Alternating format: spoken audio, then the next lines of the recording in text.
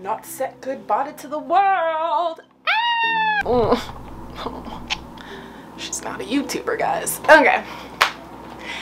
Hi kids. Welcome back to my channel. If you're here, well, it's probably because you read the title. This is the story about how I was left by my first boyfriend for an addict. A crack addict, to be specific. But yeah. So here we go. This is gonna be fun. If you guys see me looking down, it's because I'm looking at my phone. I wrote notes in my phone just because this was like, what, 2 years ago now? It's been some time. Okay, so where do I start? Okay, so yeah, this was my first relationship. So how old was I? I was 18, and the person I was with, well, I guess it doesn't matter how old he was, but I guess you guys probably wanted to forget. He was 28, and our relationship moved extremely fast. Like, within a couple of weeks of me knowing him, I moved in with him. Like, yeah. So all was pretty good. Like, our relationship was a good relationship. Like, I won't knock it. Like, he was really my best friend, you know what I mean? Like, and he treated me pretty good, but our relationship was extremely codependent. He is a very codependent person, so am I, but I think like two people together like that is just scary. Like, our codependency was so scary. Like, we, for the whole basically year and a half that we were together, we didn't spend a day apart. Not a whole 24 hours. Yeah. If you don't get the context, now you do. Basically, we were together for about a year and a half, and then one day we got into a fight, and I just decided that I needed to move back home. Not necessarily that like we needed to break up, but like she was like, yo, like I need a break. I guess I just needed to reevaluate myself and what I wanted from this. You know what I mean? I felt like I had wasted a lot of time. That sounds bad. Not with him, but in the relationship. Because when we were in the relationship together, we were so codependent. Like, you can't do anything when you're body and bench like that. You know what I mean? What? I'm out, man. That nigga's tripping. Why y'all sin like that? Hey, y'all weird. I don't know. So I just felt like I wasn't being my own person, and I needed to find myself, essentially, right? So I moved out, but we were still together. We were seeing each other like every couple days or so. Like, you know, like I was spending like a few nights home, and then I'd go to his house and then come like that, right? One day I'm at the mall, and we share an Uber account. Obviously, we share everything. So I'm at the mall, and I was about to call an Uber home. As I'm going to request this Uber, I see that the Uber is in use. Like, the account is in use right now. And I'm like, what the fuck? So I call Sam. We're gonna call him Sam, since I can't say his name. So I call Sam, and I'm like, hey, what's going on? Like, what the fuck? Like, where are you? No response. He's not answering his phone. So I'm leaving messages and I'm texting him, and I'm kind of getting a little like nervous at this point because I know all his friends, you know? I know his people. I know where he would have been, and that address wasn't familiar to me, right? So I'm here like, what the fuck? Like, this is so weird. I get home because I end up taking the bus home. Once I get home, I call him and he picks up. And I'm like, okay, like, what the fuck? Like, where are you? What's going on? Like, why are you ignoring me? Like, what the hell? And then I just hear a bunch of people laughing at me. And then I hear someone call me a stupid bitch. Literally, someone's like, get that dumb bitch off the phone. And then he hangs up. So now I'm like, what the fuck? Like, my head's spinning. Like, none of this is making sense to me. I'm crying, I'm freaking out. Like, huh? Like, where is he? Who is he with? What is he doing? And, huh? Who's that bitch? Like, because I hear females, you know what I mean? So I'm just here like, who are these people in the background? Like, what's going on? Someone let me know. Sorry, I keep looking at my phone. I keep forgetting. I'm a little high right now. And that phone call happened, he hung up, and then he went MIA for like, I think it was like 2 or 3 days. It was a couple days he went missing. I couldn't hear from him. He wasn't answering my calls. I called him like maybe like, I think it was like 3 days later, yeah. And this girl picks up. And when I was calling him, like, at this point, I knew we were over. Like, you know, like, I'm not stupid. Like, I knew, like, I wasn't trying to save my relationship with him because I knew that it was done. Like, he was acting so weird. Like, again, this is somebody, like, we were body and bench. Like, we did everything together. We showered together, we brushed our teeth together, we shat together, like. Wait a damn minute. What? Everything together. Like, in my head I knew, like, he found someone else, because that's the only reason why he'd be acting like this, like, right?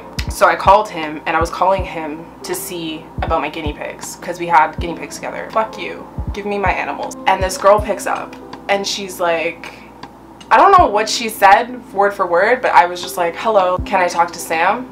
And she's like, no, you can't talk to him, and you're not getting your guinea pigs back. And then I think she called me a dumb bitch or stupid bitch, something along those lines. She cussed me out, essentially. And I was being really polite too, because like, I knew my issue wasn't with her. I mean, yeah, I was pissed off, like, what the fuck, some bitch is picking up my boyfriend's phone.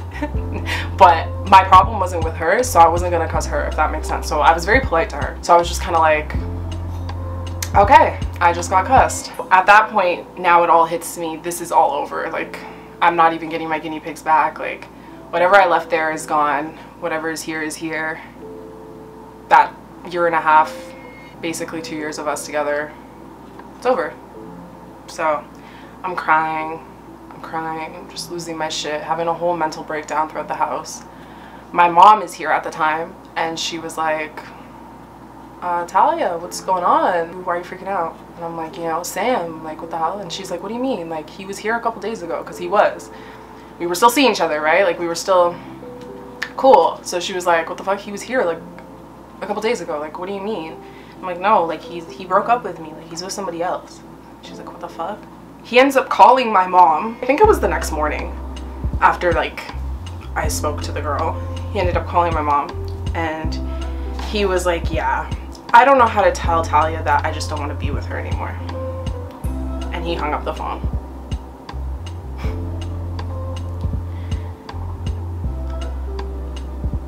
And that was that. And I didn't hear from him for 9 months after that. I blocked him on everything, obviously, because I just got left. I was so heartbroken. But yeah, I didn't have any reasons as to why. I didn't really know who this girl was, like, nothing. Okay, cool. I'm at work one day, fast forward 9 months later, and I got a text from Sam. He's using somebody else's phone, and it says Merry Christmas. I'm like, Merry Christmas, like, what the fuck? I'm like, who is this? And then he says who it is, and I'm like, what the fuck? Like, what's going on? We start talking a bit. I end up figuring out that this person that he left me for does very hard drugs. She does crack, and he's now doing crack with her. So I'm like, what the fuck? Like, now I'm like, huh? Like, I mean, I'd been with this man for, like, you know, a year and a half, and I mean, I knew he had problems, but heavy narcotics was never an issue, you know? Like, he had an alcohol problem, but, you know, that was never in our world. So I was kind of like, you're doing what? You're smoking what? Like, okay. I attempted to have a friendship with her and him, actually. Well, it was with him, essentially, but with her and him. I attempted to have a friendship with him for basically a year after that, while he was on drugs. But that was basically impossible. It was really hard because,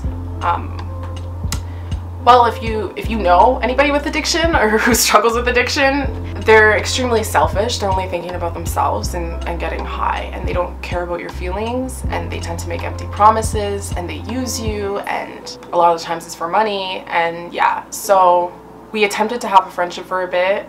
I only attempted to have a friendship with her because they were together, right? So, like, I knew if I wanted to be in his life even a little and just be his friend, that I had to obviously be cool with her. I let everything go, but obviously it hurts to see somebody that you care about doing that to themselves and going down that path. And I know you guys are probably gonna question, like, why did you want to be his friend still? Like, look at everything he did, like, why? But I guess I know who the person is inside, I guess. I guess maybe I thought, or I like to think I do. I don't know. And because I know that there's no future with us anymore, that, I don't know, I just wanted, the best way for me to put this is, I guess, if you love somebody enough, you'll always want to be in their life, if that makes sense. We have this understanding, like, we just have some type of bond, I don't know, and I have a lot of love for him. I just want him to be in my life, and I want him to be in, and I want to be in his, I guess, despite all of that, and even though I don't want to be with him. I ain't gonna never stop loving you, bitch. And I know people are probably gonna be like, huh? Like, bitch, make up your mind. Like, what the fuck? But like, I don't know. I guess it's just because he was really my best friend at a point in time. So it's just like, with all the relationship and love shit aside, especially because like, I had started seeing other people. I dated somebody after that. I fell out of love with him, right? So like, once I fell out of love with him, it was easier for me to just be like, okay, well, this isn't hurting me in the sense that I want a relationship with you, but this is hurting me in the sense that, bro, you're killing yourself. Like, I care about you, and look at what you're doing to yourself. Like, these drugs are not, you know?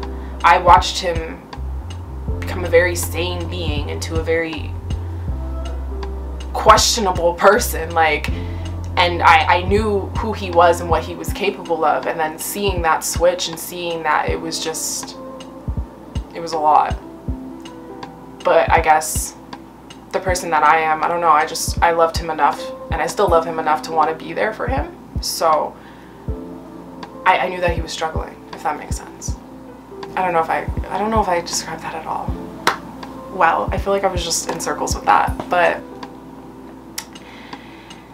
yeah, fast forward maybe, I don't even know what the time period is now, because it had been a while. I was in a relationship for like a whole year, and he was doing his own thing. We had no contact. I tried to be his friend, it didn't work.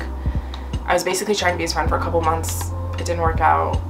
We lost contact completely. He was doing his own thing, I was in a relationship doing mine, and then she or he contacted me one day.